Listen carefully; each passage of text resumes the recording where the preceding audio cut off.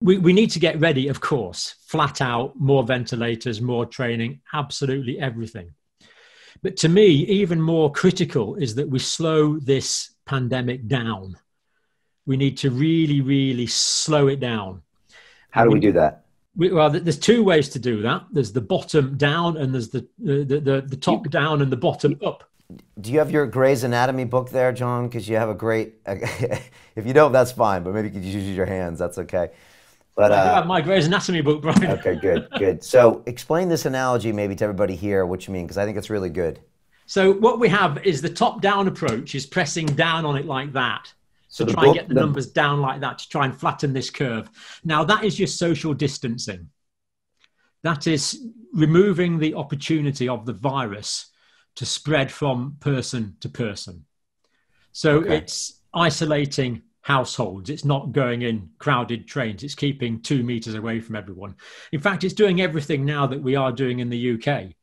And you have a phrase which you say, 2 meters distance determines our existence. That's right. Yeah, a friend of mine coined that. I can't take credit for it, but yeah, 2 meters distance determines that. Well, what we try and do in this series is have reliable phrases that people can learn. And so your book kind of represents where we are with the disease, pushing the top down. This is the burden of the pandemic. Okay. It's heavy. But we need to get it down by these social isolation measures. But we also need to pick away at it from the bottom. And the way we pick away at it from the bottom is by testing. So we need to test. And ideally, everyone who has this condition should be diagnosed so we know who's got it. And at the moment, we really don't have the testing.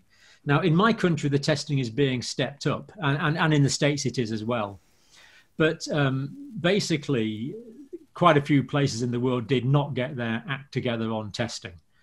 I think what happened in the States was the CDC decided to make their own test, whereas other countries just imported the standard World Health Organization test. And I think the CDC didn't produce it quite as quickly as they thought they were going to. So, and that's what we were talking about before, Brian, where this community spread had already developed before the cases were officially recognized and diagnosed. And that gave time for this momentum of cases, this community cluster of cases to build up.